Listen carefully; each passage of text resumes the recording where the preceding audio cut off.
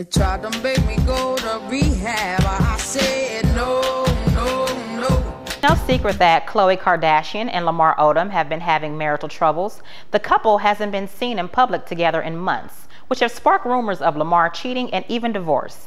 Well, we now know the real reason behind the Odom's marital woes.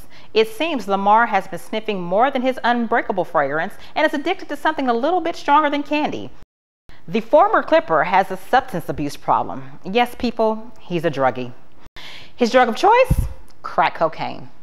Reports say Odom has had a serious drug abuse problem for over 2 years, but it was only last week that Khloe and the Kardashian clan tried to set up an intervention for the basketball star.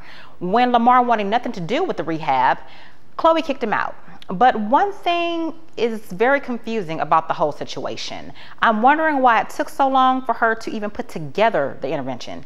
I mean, does it really take 2 years to realize being married to a crackhead isn't a good look? But good for you, Khloe, for finally figuring it out.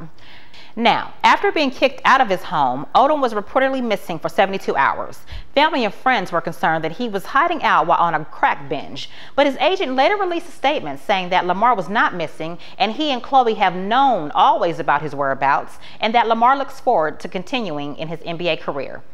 Now, is it just me, or does anyone else find it odd that his agent said nothing to dispel the rumors about Odom smoking that shit? I'm just a little perplexed. Now, I'm not sure how the whole smoking crack thing is going to affect his NBA career, but I'm going to go out on a limb and say that no team wants a crackhead in the clubhouse.